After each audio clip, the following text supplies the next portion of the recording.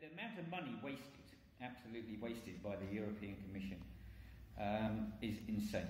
All this money is given and is not accountable.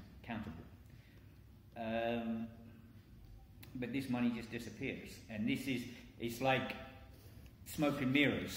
You know, the best form of defence is attack. So what they do, they put their propaganda out and say all the NGOs stole all the money and everything else, and all the NGOs are corrupt and everything else, to hide what they're doing. The majority of the NGOs that I know generate their own money. It's not given by governments.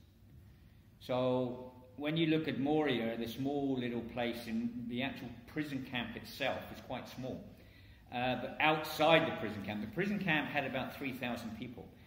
And that area is where all the aid agencies are. All the big boys are and all the big guns in this, looking after 3,000 people.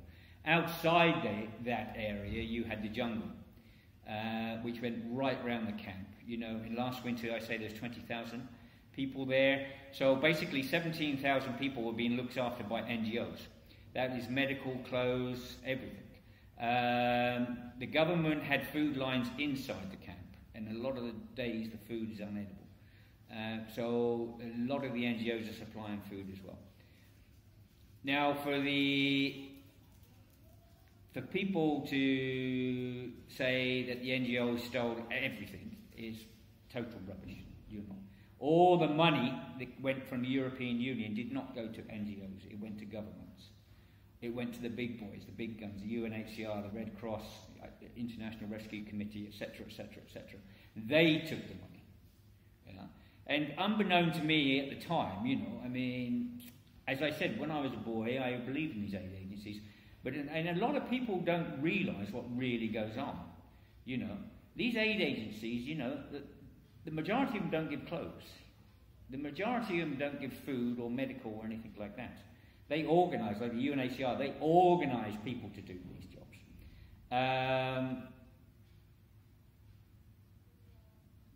You know, there needs to be more accountability of the finances. As far as I can see, it looks like the finances are given for abuse. You know, you see all these pushbacks and boats sinking and everything else, and all the abuse that's happening in Italy, out in the Med. And the money is given not to the people helping, the money is given to the governments abusing. And this is wrong. This is very wrong. You know, people have a right. If they enter a country, they have a right to apply for asylum. There's international laws. And yet governments of today, not just here, all over, you know, they're abusing international laws. And basically being encouraged by the European Commission to do so. Because it's the European Commission that's given them all this money, which is unaccountable. You know, and it's in the billions, absolute billions. Can you imagine what this money could do if it went to the right people? But what Europe done at 2015, they created this massive mafia right throughout Europe. And so people were literally abused, all their money was stolen and everything else. Yeah? Instead of trying to help, they just abused. And this is wrong. You know, a lot of these people are coming out of war zones.